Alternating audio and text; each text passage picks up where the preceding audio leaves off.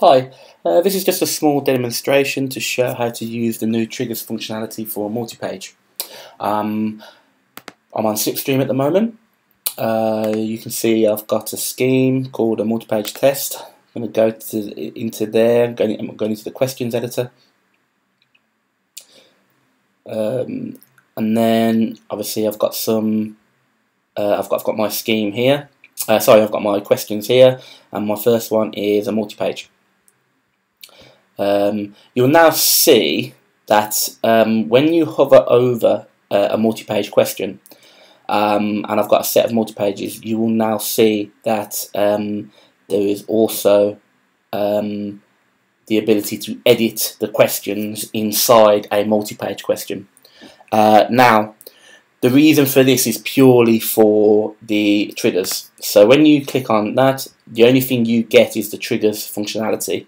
I've purposely restricted anything else, although in the background it would in theory be possible to be able to change a question type within a multi-page. That is probably something for the next phase, I feel, and it may provide a lot more versatility with the multi-page section in general, but that will be up for that will be up for discussion of whether we improve on that more.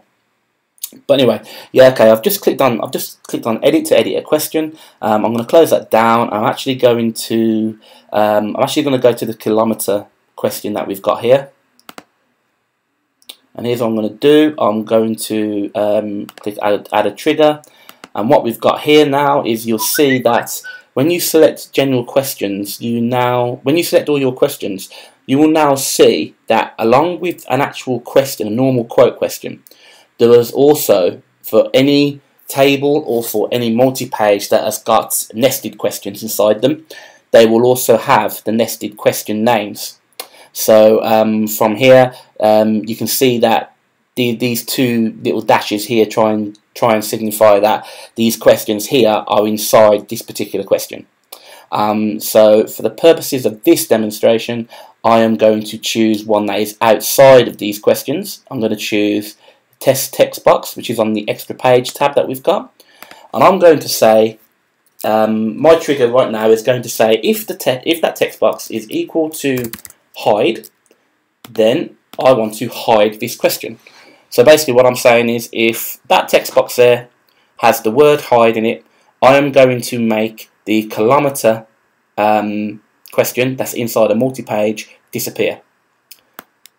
So I'm going to save that. I'm going to publish to get quote,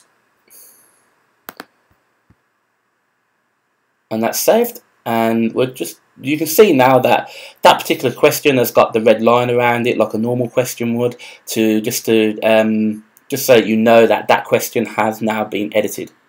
So we are going to go to an actual quote.